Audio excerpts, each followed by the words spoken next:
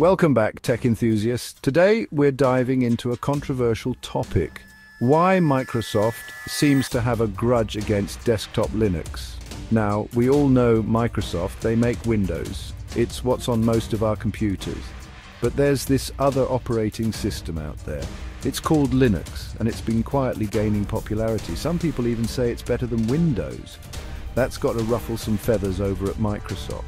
So today we're going to look at why Microsoft might just have a little bit of a grudge against desktop Linux. Let's get started.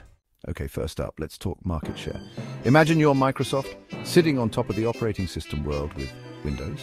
You're selling millions of copies, raking in the cash. Then along comes this thing called Linux. It's free, it's open source, and people are starting to use it now. You might think, hey, a free operating system, that's great for people who can't afford Windows. And yeah, it is.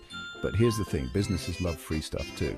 And when businesses start choosing Linux over Windows to save money, well, that's when Microsoft starts to sweat a little bit.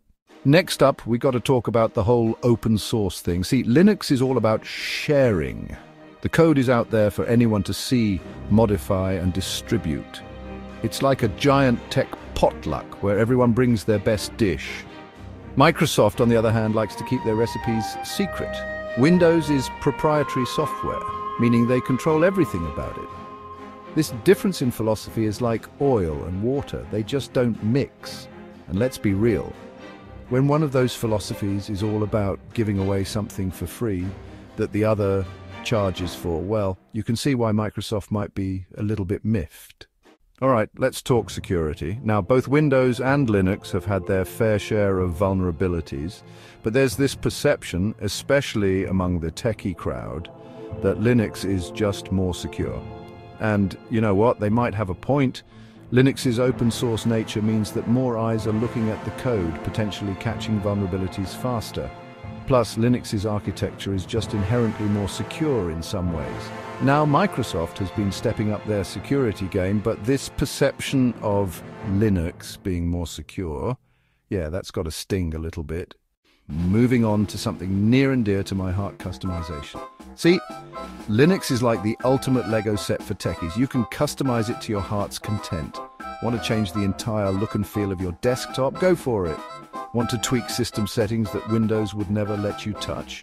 Be my guest. This level of customization is a huge draw for power users and developers, and it's something that Windows just can't match. And you know what?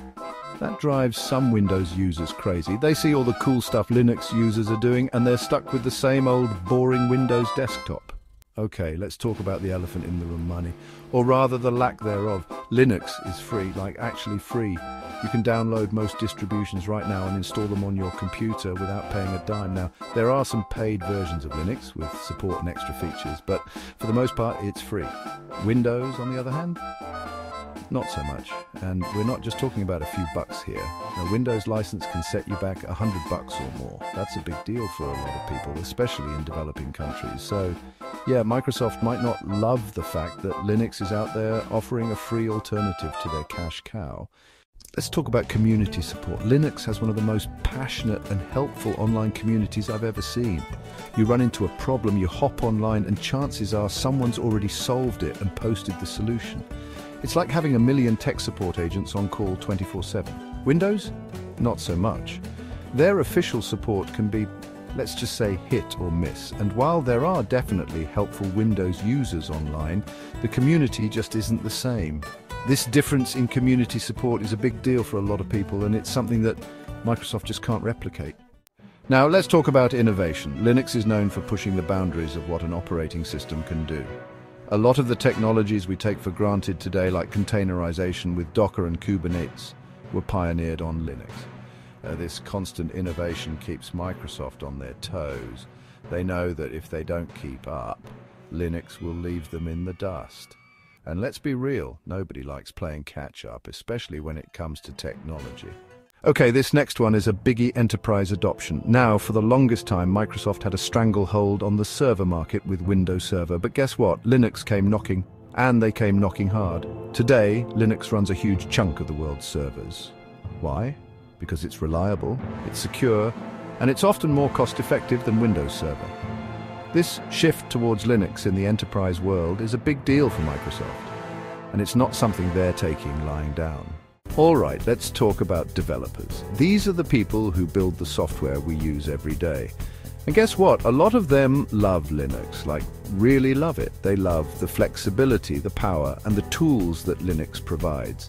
And when developers love an operating system, they build software for it. This creates a virtuous cycle where more software leads to more users, which leads to more developers, and so on. This developer love for Linux is something that Microsoft is well aware of, and it's something they've been trying to address with things like the Windows subsystem for Linux, WSL. But let's be real, it's an uphill battle. Finally, let's talk about legacy systems. You know, those old computers that businesses are still clinging to for dear life. Well, Linux can often breathe new life into these dinosaurs. Because it's less resource intensive than Windows, Linux can run surprisingly well on older hardware. This means businesses can put off upgrading their systems, saving them a ton of money.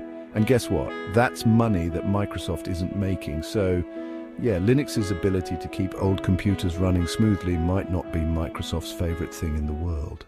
And there you have it, folks. The top 10 reasons why Microsoft might not be the biggest fan of desktop Linux. Now, I'm not saying that Microsoft sits around in a dark room plotting the downfall of Linux, but I am saying that Linux represents a very real challenge to Microsoft's dominance in the operating system world, a challenge that Microsoft can't afford to ignore. So what do you think? Is Microsoft right to be worried about Linux?